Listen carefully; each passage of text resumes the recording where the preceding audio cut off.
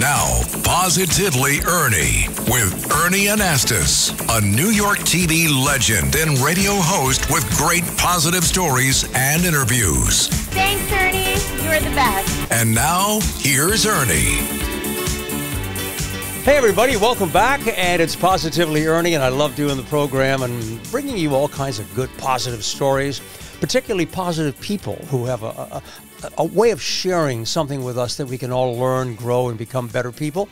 And I've got a very special person today. Her name is Laura Begley Bloom, and she is fantastic, and welcome to the show. Thanks for having me, Ernie. It's great to see you. You know, we go back a way, and Laura is an expert when it comes to travel, lifestyle. I mean, you're a great communicator. People should know that, you know, you were editor-in-chief of travel for Yahoo, which was a great, successful online travel service. New York Times, Forbes, Travel and Leisure. I mean, you've written so many articles, and you're still doing that. But, I mean, you know a lot about what's going on, and in particular travel. And a lot of people probably are saying, hey, you know what? I want to travel, but, you know, I'm just wondering these days, you know, where should I go? Where is it safe to go? There are a lot of questions about travel. I want to talk about that. We're going to start with that, and then we're going to get into some other things. Tell me about travel today. How has it changed over the past, I don't know, 10 years? Well, obviously, we had this little thing called a pandemic. Yeah. So that definitely changed travel because people weren't traveling for a few years. And so there really is this pent-up demand. So people put a lot of trips on hold. They didn't travel. And I think it's given people a sense of carpe diem. They want to just get out and do those trips that they've always dreamed about. They're not waiting any longer. And because they weren't traveling for a few years, they also saved up money. So people are taking pretty amazing bucket list trips, and just a lot of trips, because people just have realized the value of travel, that it really is life affirming. It really is. I mean, when you think about it, whether it's for adults and particularly children, because we both have families, how great it is to learn about another culture, language, traditions. I mean, it expands the world in so many ways. I think travel is one of the best things to do. What's the hot place right now where people want to go? Is it the islands? Do they want to go to a Caribbean? It all depends on the season. But in general, where do they want to go? Well, people want to go everywhere. Japan is really hot right now. In fact, the exchange rate is really in our favor for Japan. And so people have been traveling to Japan in droves. Another place that's hot, if you will, but very cold is Antarctica. Yeah, I heard that. And everybody is going to Antarctica. And what is that? What's the drive? Well, the drive is that there are a lot of these expedition ships that have launched that make it making it easier than ever to get to Antarctica. You can even fly to Antarctica and just zoom in and not have to deal with Drake's Passage. I've told you before about Lindblad Expeditions, one of my favorite companies. I went to the Galapagos with them a couple of years ago. What a great trip, huh? Yes, they have some expedition ships, but you can also fly to Antarctica with them. They have some special trips, and it's a very special place. But again, the world is our oyster. I just got back from Turks and Caicos. Oh, I've been there. Love it. It's wonderful. And there's so much expansion going on. I stayed at a great property called Beaches, which is an all-inclusive. I went with my family. We learned to scuba dive there at Beaches. And what's wonderful about when you stay there, if you're a scuba diver, it has some of the best scuba diving on the planet. And your dives are included in the rate. I think you can do 2 dives a day included in the rate. Well, speaking of rates, okay, you know, everybody wonders, you know, are prices better? Everything seems to be more expensive these days. So what about travel? Are there good deals out there, and how do you find them? How do you find them, Laura? I mean, there are some deals, right? I was saying Japan is, you know, there are some deals. Of course, it's going to cost you a little bit to get to Japan. That flight's not going to be cheap. But I think you just have to really be a savvy traveler and keep your eye on different websites. There's a site that I love called hopper.com, Hopper, like a rabbit hopping along, Hopper. And they're really good. You can enter in flights that you're interested in, and they'll let you know when things are going to go on sale or the optimum time to purchase something. I think it's a really great site just in terms of navigating rates. I like that. Okay, hopper.com. Travel, I mean, cruises are very popular. I still hear people talking about cruises, yes, and all kinds of cruises. The river cruises and the regular ones. Disney has a whole bunch of them. They are that popular, aren't they? Cruises are wildly popular, and I think there's just a lot of value for your money with cruises. You know, and I've talked about them before. I love MSC Cruises. They've been launching some new ships. They just launched a new ship here out of Miami. They're an Italian, actually, they're European, but an Italian family owns them. They're based out of Switzerland, but they're very glamorous, very European. You know, Royal Caribbean keeps expanding. They just launched the largest cruise ship, you know, on the planet, which is like a floating city. I'm glad you mentioned that because, you know, when our kids were younger, you know, we had a couple of cruises, but they were smaller ships. Today, they are floating cities.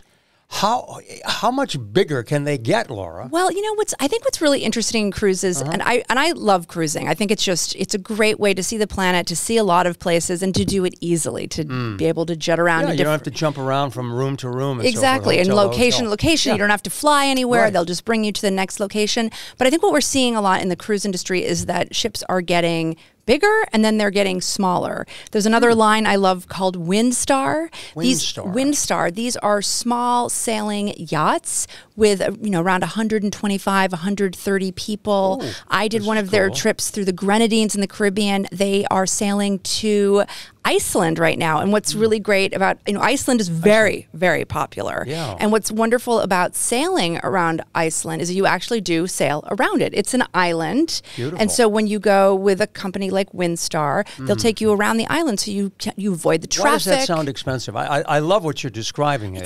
It's not wildly expensive. I mean, I don't have the rates. It sounds a little more private, to be on a smaller ship. It is more private. The food is great. They have a partnership with the James Beard Foundation, so the food is top notch. When I went on Windstar, I went out with the chef and went shopping on the island of Grenada in the local market. That's the kind of thing you can do. And it's just, you get to know all of the passengers. Yeah. And I took my daughter. I think she was 5 or 4 at the time. Good age. And, they don't have kids clubs, but it's real travel. You really are experiencing the places, and the people were so wonderful.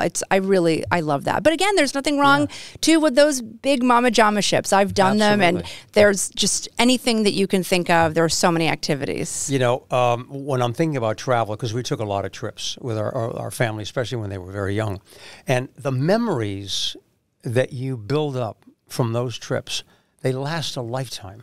To this day, 10, 15 years later or more, you're talking about these trips that you took. So the memories that you can create as a family unit, they're great. You have a chance to communicate better. It's private. You're alone. It's a happy environment.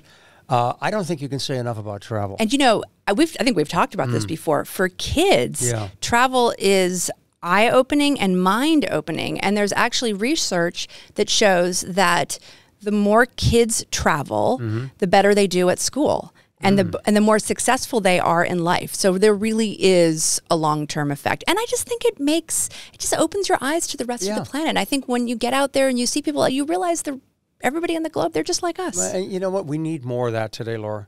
We do. We really do. We need more understanding. I did a story recently about, when you're bilingual, how important that is in terms of the way you think. You're more creative.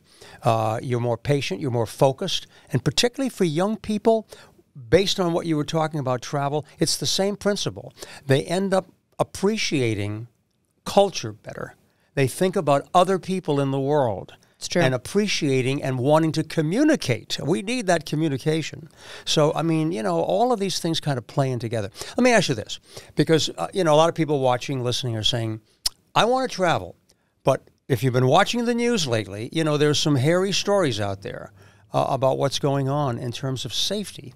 So because you're an expert and you do a lot of travel, give us a little comment in terms of how you feel things are right now, in terms of comfort, safety, being able to travel.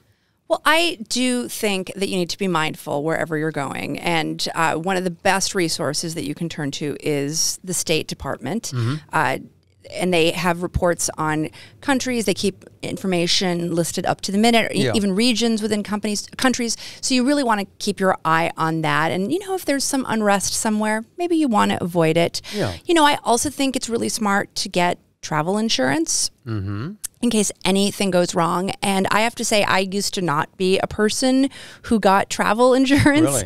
And then in the last few years, I've started purchasing it because I realized that it's just a good thing to have, and it's not very much money. It's a good point, because a lot of people have not been getting the insurance. That's the thing. And I think you think, oh, it's going to cost me, tons and tons of money. I mean, I went to Greece and I think my travel insurance was $60 for a 2-week trip. It's really not bad. Yeah. And so it just, it's an extra, just an extra kind of guarantee, and just puts your mind at ease. If you get hurt, if something goes wrong, if you need to get out of the country, they're going to help you out. And of course, there's all different kinds of insurance packages. There's a company I really love called Insure My Trip. Insure My Trip. InsureMyTrip.com. And what they are is they're sort of an aggregator. And so that's the company I always use. And so I call them up and they'll say, okay, well, you're going here. This is the brand that's going to give you the best package. And so I think that's really helpful. And I'm glad you're feeding us all of these different websites and places to go, because that really is important. Because people will hear something in an interview and say, wait a minute, where do I go for that? So I'm glad you're doing that. Travel is great. We're talking about, getting on a plane or whatever it is, and just traveling on a ship. But some people think that staycations are still fun.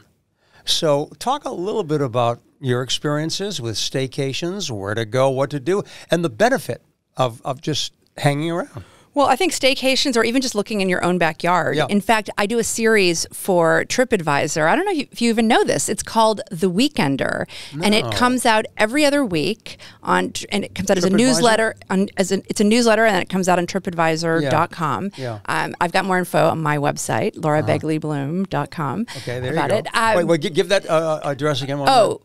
laurabeglybloom.com. Got it. And so it's a lot of fun. It comes out every other week, and it's all about trips that are within a couple hours driving distance of New York, but also, around the East Coast. Also staycations here in New York City for anybody who lives in New York City. Sure. There's a West Coast version too. I don't do the West Coast version, but I just think that, it has really opened my eyes to just how many wonderful things are just right here that you don't have to travel far to find. Right. I truly believe that wherever I go, I can always find something that's great. Well, I think you're right about that. And when you consider all the opportunities, you don't have to go that far. But even just the break, the old line, it's just a change of scenery. But it's true. You go somewhere and it's a different environment. And it could be a 1 day, 2 days, 3 day break or longer. And you just feel like you've just changed your view of whatever is on your mind. Yep. You have a fresh attitude, a fresh approach. I'm very high on that. I think it's great. I agree with you. And it doesn't have to be fancy or complicated. You could go stay at a Marriott or a Holiday Inn that has a pool and just splash around. Speaking of companies that I like, there's another company I like called Outdoorsy.com. Outdoorsy? Outdoorsy. Outdoorsy. Okay. And what this is, it's a really interesting concept. It's sort of like an Airbnb, but for RVs. And you can rent other people's RVs. I like that idea. Right? It's people, I've always wanted to do that. Right. It's people that aren't using, it's Airstream's RVs. Motorhomes. It's people that aren't using it. And so then you can just, rent it for a weekend. It's not that expensive. It's a really great way to get out and have a fun vacation for not much money. I like that. I've always thought of the idea of how great it would be to have that big van and just driving it and having your family on board. And there are places where you can stop and you can stay overnight. Yep. But, you have to follow some kind of a route. Right. I mean, of course, there are routes that you can follow, and then you can do, I think they call it boondocking, where you can just kind of pull up anywhere. Interestingly, most Walmarts will let you park in their parking lot, which is a little fun fact of RVing. But I think, it's a great way to get out and, see the country. So many great ideas. Laura, let me ask you, you certainly hear a lot about artificial intelligence. Yeah. AI is everywhere, changing every industry, whatever it happens to be. So looking at the future of travel, how will AI impact that in terms of, how we plan our trips, some virtual trips? How about out of space? People are talking about, going into space, and those trips are available now, a little expensive, but will the future bring us a lot of extraordinary ways to travel and explore? Well, I think AI, just from a reality point of view, a lot of companies are using it to power chat bots on their websites. I mean, I sometimes get a little frustrated with it because I want the real person to help me out. Yeah, I don't want to be fed information that everybody else is getting, from AI. So I think there's I think it's making, like a lot of things with technology, it's making travel easier, but then, taking away some of the specialness, if that's a word, of it. Because I just think that you can't underestimate the power of humans, right? And a human helping you plan, a human helping give you information versus a bot. And, they're getting smarter and smarter, but, they're giving the same information to everybody. And, I have to say, like, I love using an old school travel agent, or travel advisor to help me plan a trip. That was going to be one of my next questions. My dad had a travel business in Boston. And it was Greek travel, and he was pretty successful at it. And I remember going to the travel agency when I was a kid, and it was so much fun to watch him communicate with people, and they would be talking about the trip, and there would be a pamphlet and so forth, tangible things that you could hold in your hand and you could talk about. And are travel agents as popular? I think it's sort of like the cruise lines, right? You've got the ships getting bigger, you've got the ships getting smaller. So with travelers, you've got some people want to automate everything and want technology to do everything, and they want to do it all themselves. And then you've got other people that realize the value of having somebody who can hold your hand. Yeah. And I think what a lot of people don't realize, same thing with sort of like with travel insurance. Everyone thinks it's expensive. Everyone thinks you're going to get ripped off by a travel agent. But because your dad did it, right? Sure. They actually are going to help get you deals. They're not getting paid by you most of the time. Like sometimes they'll have a little fee that they'll add on. Yeah. They're getting paid by the company to bring that company business. Absolutely. And so you might be booking on, one of the online travel agencies. They're getting paid by the hotel.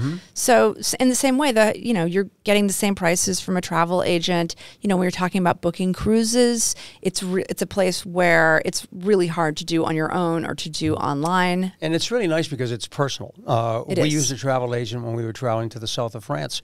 And that person came with us, showed us different locations. I mean, it was worth every penny because, you had firsthand information about where we were, history, and then bringing it to the best restaurants that they could find, interesting places to go, makes a huge difference. Well, and I think, too, when you go back to the topic of safety, it's really helpful because if you've got somebody who's looking out for you and if you need to get out of wherever you are, I mean, I went to Kenya with a company called Mikado Safaris. So it's a travel outfitter or operator. And one of the things that they did was when we were heading to the airport, they had a jump car behind our car just in case we broke down or something happened, just to make sure that everything went off seamlessly. Well, we talk about safety. Right? Security. And safety and security, you've got it right there. Sure. But I think, with travel agents, they're also looking out for you. If, you need to get out of somewhere for some reason, you've got somebody who's behind the scenes. If you're just a generic number or person, booking through an online agency, it might not be quite as easy. Again, I'm not downing the online travel companies because they certainly are helpful. I use them myself, but I think there's a big value to using an agent, especially if you're planning a more complicated trip. Laura, you are a wealth of knowledge when we talk about travel, but also lifestyle. You're a lifestyle reporter. And just to open it up just a little bit for a while, in terms of lifestyle, what's changed? What kind of new trends should we be looking at in terms of the way people want to enjoy life? It may not necessarily be travel. It could be other experiences. Talk about that a little bit. Give us an overview. Oh, that's a good question. Yeah. I think it kind of goes, I think it sort of dovetails with what I was talking about in terms of travel. I think people just want to enjoy life. There's just this sort of excitement to be able to go to a restaurant these days and, have a wonderful meal. To go, shopping, and again, I feel like there's that sort of yin and yang that's happening in our life. Like we've got, Amazon.com and you can buy everything you need there, or you can buy things online. It's kind of a pain if you then have to, it doesn't fit, you have to return it. Again, there's a value to going to a place and shopping in person. But I do think that I think that this sort of feeling that everybody has is just to really enjoy life and to not put off those things that you've been wanting to do. Yeah, I'm also hearing a lot of people doing something that we did not too long ago, and that is bringing your family together, family reunions. Yes. I had a reunion of about 80, 90 people from my family. We all got together, and they came from different parts of the country. One time only, but we had a nice thing printed up with every name and all of the kids and the parents and the grandparents and so forth. And that was a wonderful memory. And I think a lot of people are thinking a lot about nesting these days as well. Travel is great, but also utilizing your home as the center of your life. And making memories there with your family and friends. I think you're right. I could not agree more. I think it is important. And to spend time with those friends and get the friends together. You know, Laura, I mentioned my dad, a little history, you know, of my father being in the travel business. In the world of journalism, I wanted to bring this up because you have some history. Because your great-great-grandfather, I understand, was a Civil War correspondent for the Chicago Tribune. Yes, he was. Tell us about that. I like that story. We found this out sort of later, and it was so exciting. His name was Albert Bodman, and he was a reporter for the Chicago Tribune during the Civil War. And he's been, my dad was a huge history buff, and so he had done tons of research into him. And he's mentioned in some books. There's articles that you can find. Really? So yeah, that was pretty cool. That must make you really feel proud. It does. And there's a statue, and now I don't press me as to tell you where, but I've got it written down somewhere there's a statue somewhere that was dedicated to the reporters of the Civil War, and his name is on it. His name is there? Yeah, which I need to do. That's on my bucket list to go check that out someday. How great is that? I love talking with you. You know, when I have people on the show, we talk about a particular subject and we bounce around a little bit. And I always ask people, my guests, a couple of questions that you can just pass along. As a parent, as a person who's been involved in family life and understanding what it's like to raise children, if you had some advice for a newborn baby from your experience in life, it doesn't have to be about travel, it could be about anything, to say, you know what, I'd like to impart this information to a newborn today that they can use perhaps some time in their life. What little nugget of wisdom do you have that you want to share with a little baby? Oh, that's such a good question. Well, my advice would be just to do what you love and to follow your heart always. And I'll never forget when I was in college and I was thinking about doing journalism, and a friend of mine said to me, "Why would you do that? Journalists don't make any money." And she wanted to be a lawyer. And she said, "I'm going to become a lawyer because I want to live the lifestyle that I've become accustomed to." Her dad was a lawyer, and she became a lawyer. And I'll never forget then later on her saying, "Wow, I really don't like this. And I only did it for the money. And I wish I would have followed my heart and did something I love." And I do feel that way. And I think the money will follow if you're doing something that you love and that you're passionate about. So that's my advice. There's no comparison to it. I mean, you really have to feel that you're happy, with what you're doing, that you have a natural desire. There's a great line that I use often: don't strive for success, strive for significance. Oh, I like that. Do something, that makes you feel like I'm trying to make the world a better place. You can still be good at what you do and be successful, but strive for significance, something that has purpose and value. Did you enjoy this? That's good. That's a good.